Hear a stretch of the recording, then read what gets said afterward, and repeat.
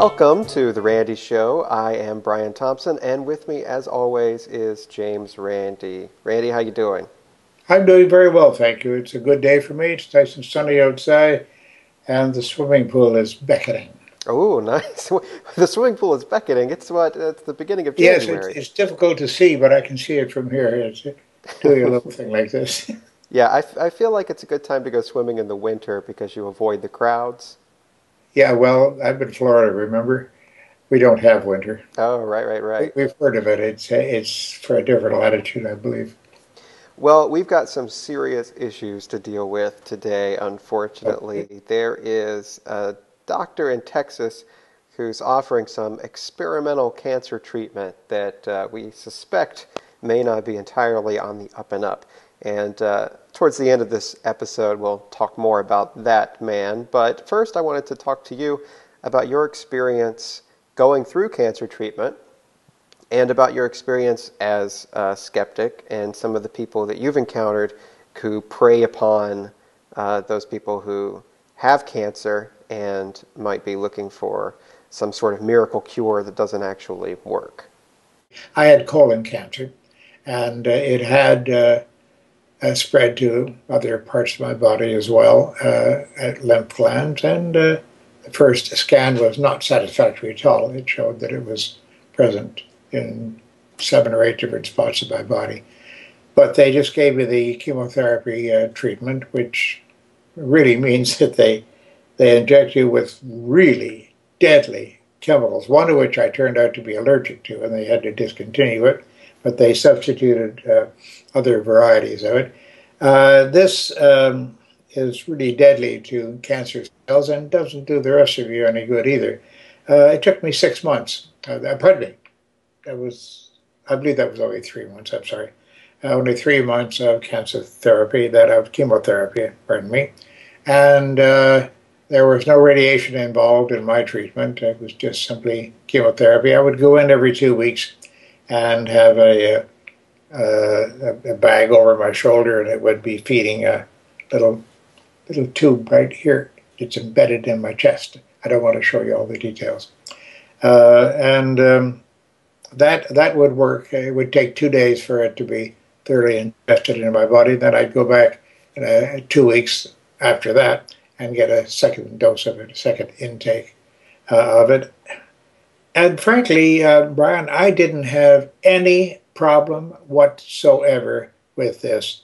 The little poke I got in the chest every 2 weeks was nothing. It was a little tiny needle about so big. They call it a butterfly needle because they say it's used to vaccinate butterflies, which is a blatant lie. They don't do that for butterflies, you see. But if you had to vaccinate a butterfly, it would be small enough for that. And that's simply injected into the port that I have in my chest here under the skin. And it goes directly into my bloodstream, and it's pretty damn good. I mean, medical science is really remarkable. Not perfect. Oh, no, not at all, not perfect. And they never claim that it's perfect. But they do say they have quite adequate treatment for the kind of thing that I had. First of all, I had the bit of my intestine looped and pulled out of my body through 3 incisions in my body. No, pardon me, 2 incisions in my body. One for a camera and the other one for the actual instrument. And that consisted of a loop of glass fiber. And they had already been into my colon, pardon these intimate details, but they had inspected it visually and found out that I had 2 spots in there, and they marked them with a black dye.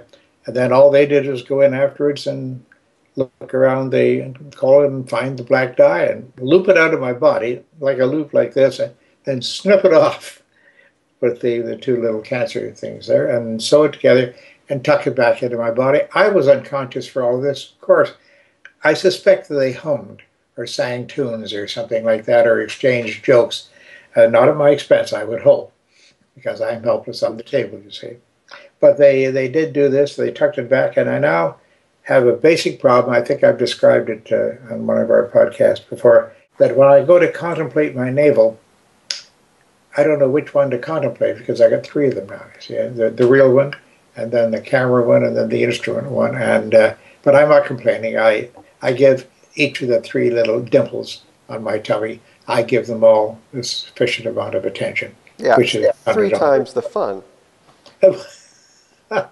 Well, it takes your attention. It takes more time out of your day to speak to each one of them. But I'm figuring I will get a tattoo or something on it with a little arrow pointing this way. You see.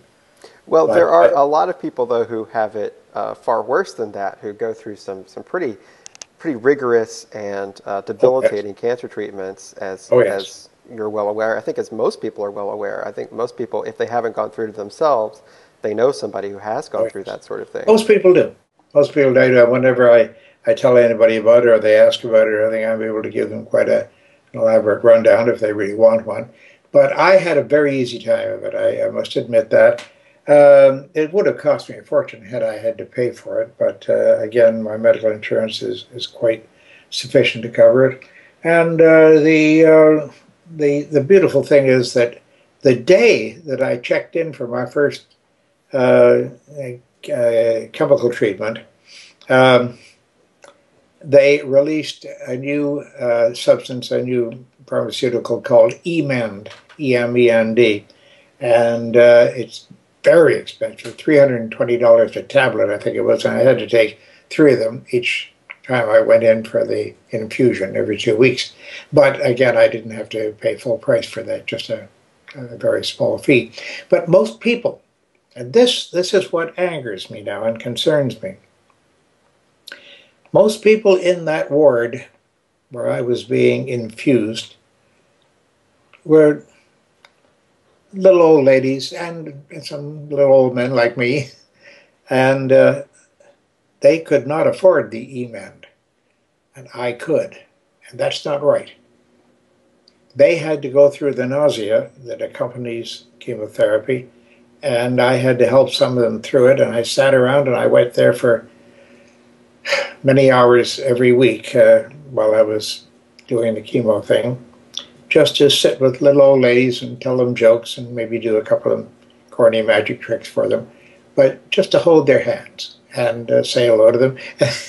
Every time I'd leave, I'd hear a little lady lean over to theirs and say, "Who is that man with the white beard?" They couldn't quite figure me out, which is all well and good. But I got a great deal of, yes, I can say it, I got a great deal of joy out of it and satisfaction, knowing that I had perhaps added to the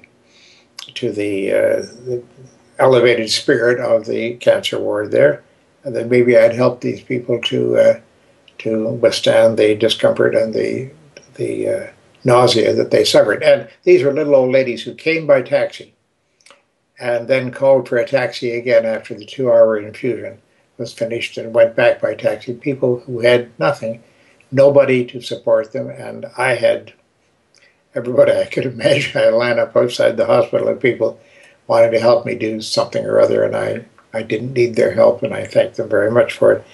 But I was well looked after, not only by the hospital and my friends and such, but by the whole medical system. And if anyone is going in for chemotherapy, listen to me carefully. It is a good way to get your treatment.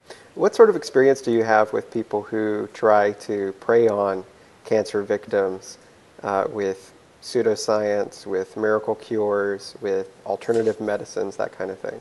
Oh, Brian, there's all kinds of it. It's out there all over the place, and I don't think we get quite the time or the opportunity to put it on Swift as often as we should. But my next book, A Magician in the Laboratory, is going to have extensive sections on that. And I'm going to take the NIH, the National Institutes of Health, to task for some of the things where they have lacked cooperation with the public, and they've fallen very short, in my estimation, of their duties. And they are given billions of dollars every year, billions of dollars, a lot of which is total wasted money. And I'm very angry about that whole thing and very disturbed over it. And when my book, Magician in the Laboratory, comes out, our listeners will have the chance to see my account of that. I'm very disturbed by it. I'm very angry, and the NIH has to answer a lot of questions. Well, let's get to what I mentioned before. There's a doctor in Houston named Yeah. Stanislaw Burzynski, which I'm sure you've heard of him before. Yes. He runs a clinic it's called the Burzynski Clinic, and what he's been doing is a clinical trial, a series of clinical trials on cancer patients. And this procedure costs thousands of dollars. It's $30,000 basically just to be seen at the Burzynski Clinic. And going through the whole treatment can cost upwards of $100,000. And if you want to find out all about this, you can go to thehoustoncancerquack.com, which is about Stanislaw Burzynski. And hopefully we can get these people to publish the results, or if they don't have any results, to stop preying on victims of cancer. Well, I suspect that they don't have any positive results, Brian, and I suspect that they don't have any results at all. And I think this is a racket. This is an opinion. I'm not a medical person, so I can't tell you definitively, not at all. But what I've shared with some other doctors, people who are very sufficiently advanced in medical science that they should know, is that they share my opinion of it. And I think I'm particularly disturbed by the fact that you mentioned children, and this is a weakness I have. I'm not proud of any of my weaknesses. I have many. One of them is that any suffering child, and I mean any distressed child, crying or not crying, any child that is suffering from fear or uncertainty or anxiety or pain or anything that is a genuine reason for a child to be distressed, that gets to me immediately. And when I think of the children that have gone through this clinic and have subsequently died, I'm very, very disturbed over that, and I feel powerless. I really do feel powerless. And something should be done, but it should be publicized.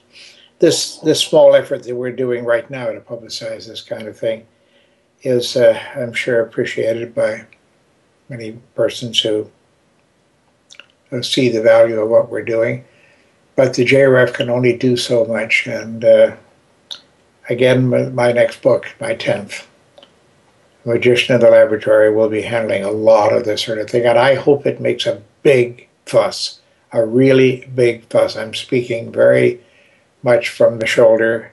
I'm saying it the way I believe it can be understood by everyone.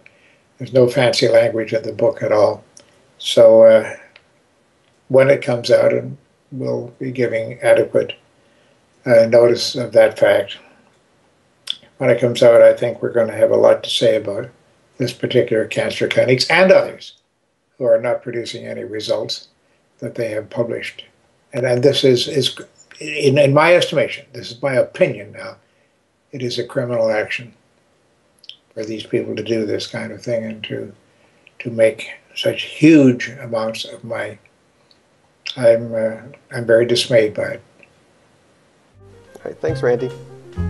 Thank you very much, Brian. See you again very soon, I hope. The Randi Show is a production of the James Randi Educational Foundation. To learn more about how we promote science and critical thinking, go to randi.org.